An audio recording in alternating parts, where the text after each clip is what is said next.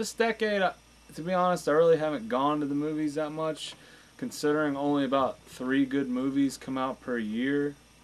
That's just being honest. But when I do go to the movies, I'll tell you how you can save $10 easily. What you do, most theaters now, when you walk in, there's a little ATM machine in which you can buy tickets. Now, this is a little shady, but hey, it works and it'll save you some money.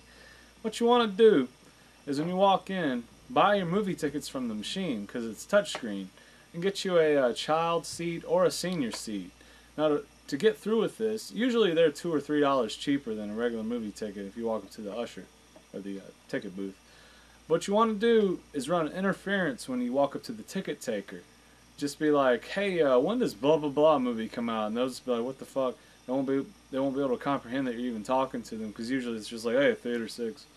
I used to be a ticket taker. It was my first job a while back. But so anyway, so you get through there. Now comes to concessions.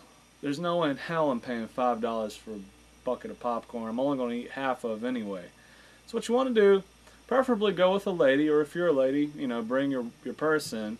Have them sneak Cokes in, candy, whatever. Now when it comes to popcorn, what you want to do, this is kind of gross for some people, but I don't give a damn. What you do is go find you a large tub. Most theaters have a policy of free refills on a large popcorn.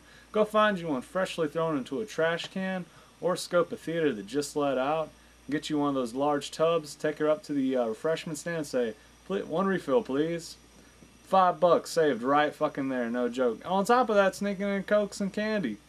You know, I know that's how theaters make most of their money, but you know, let the idiots pay for it.